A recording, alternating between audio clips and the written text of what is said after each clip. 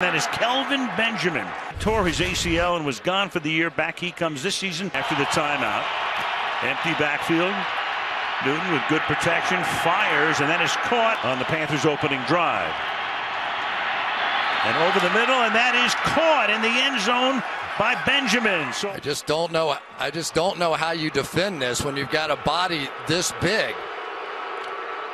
Just going to throw it above the rim and go get it. And let's give a little credit to Mike Remmers on the outside.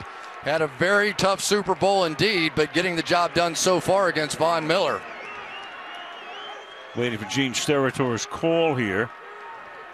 3rd and 6. And that's fired and caught up at the 30-yard line. 2nd and 10 from the 35-yard line. As Newton fires, he has. And Newton fires, and that's caught on the outside by Benjamin, who escapes. Got away from Roby.